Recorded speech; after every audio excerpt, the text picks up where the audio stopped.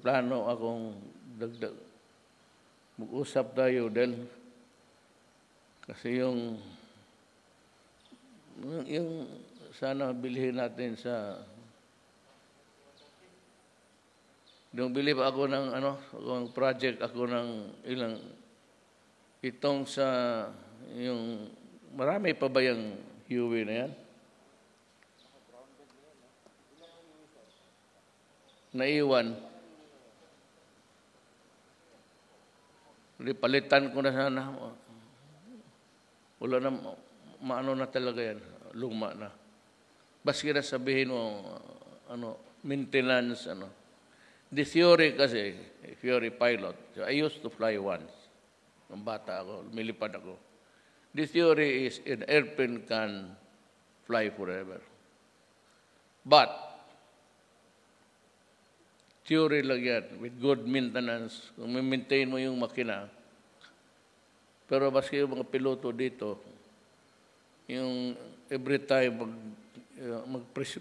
ilang i-pressurize na yung aeroplano. Yung aeroplano nagaburot yan. Nag-expand yan ng kunti. Tapos ganun.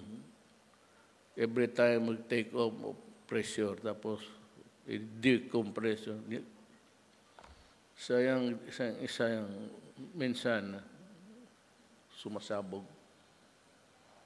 Minsan talaga yung tignan ko kung pagka makabili ako ng ilan para pangpalit dyan sa UV na yan. Kabili siguro ako ng mga 6-7, okay na yung pampalit sa yung heavy cargo. Meron kasi doon deal. Hindi lang natuloy. Tatanungin ko hindi naman ako well, anyway, that is my next project. Bibili ako ng mga helicopter para sa mga hospital. Sayang ang buhay. Tsaka, pwede pa naman natin remedyohan sa Bisaya. Kung may remedyo dyan, if it can be remedied, we will. I am not making any hard promises. But you can rest assured, I will try my best to look for money para palitan ko yung mga luma na. Sumasakay rin ako niyan. So, noon, yung mayor ako, hindi man ako nakakasakay ng yung ginagamit ko ngayon. Ano pa yan? Vietnam vintage. But anyway, these are all things screwing my mind. Kasi yung recent crash, mamasaktan ka talaga. Kung wala kang connection sa gobyerno, okay lang.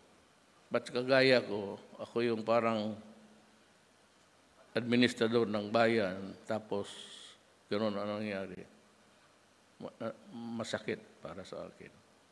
You just don't know the pain that I suffer every time.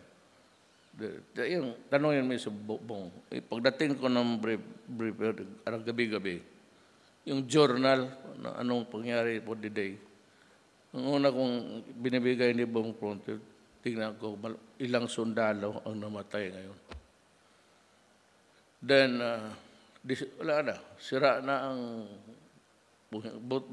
magkain ako, okay lang. Kung hindi pa ako nakakain, sira na. Wala na akong gana. Sabagay, hindi naman ako pumapayat, pero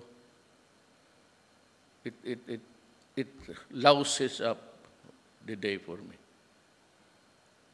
So, rest assured, soldiers of the Republic, I really love you. And I love the way that you are serving the country. And in return, I also